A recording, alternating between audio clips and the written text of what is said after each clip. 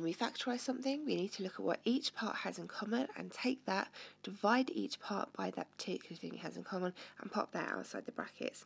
For example, here the first thing we can see that everything has in common is a y. So we can take a y outside the brackets and divide everything by y. So 50x squared divided by y means you get rid of the y there. 20xy divided by y leaves us with 20x plus 30xy squared divided by y leaves us with 30xy. Now for the next part we can see that they all still have an x in common.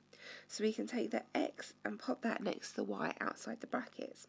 So now we're dividing everything by x. So 50x squared divided by x leaves us with 50x. 20x divided by x leaves us with 20. And then plus 30xy divided by x leaves us with 30y. Now there's something else that they all have in common. They're all divisible by 10.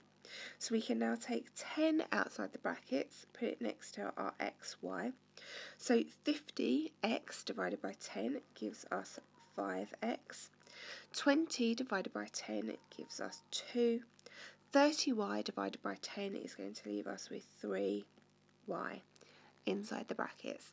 So each part had 10x and y in common. We divided those out to leave what was left and we put that inside the brackets.